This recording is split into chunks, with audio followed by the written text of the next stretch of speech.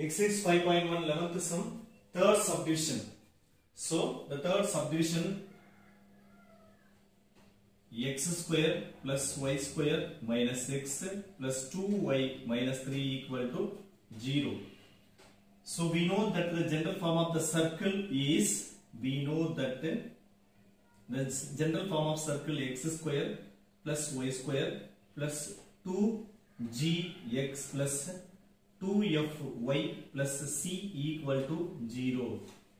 So first of all, compare to the coefficient of x terms on both equations.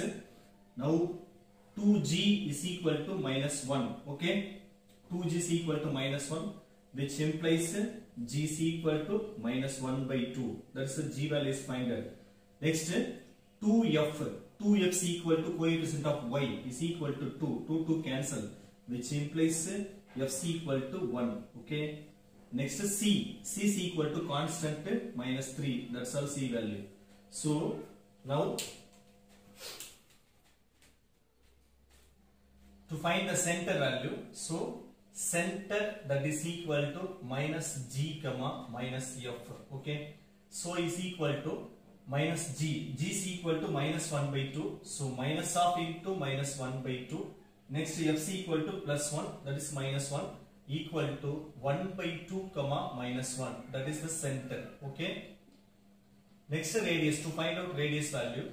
So radius that is equal to root of g square plus f square minus c. So is equal to into root of g square. G is equal to 1 minus 1 by 2.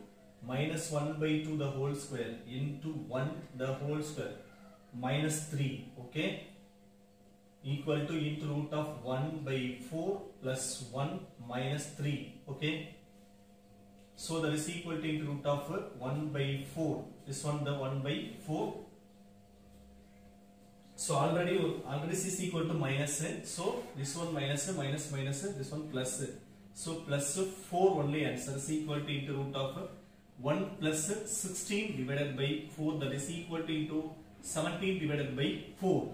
So therefore center that is equal to minus plus 1 by 2 comma minus 1, and radius that is equal to square root of 17 divided by 4 or square root of 17 divided by 2.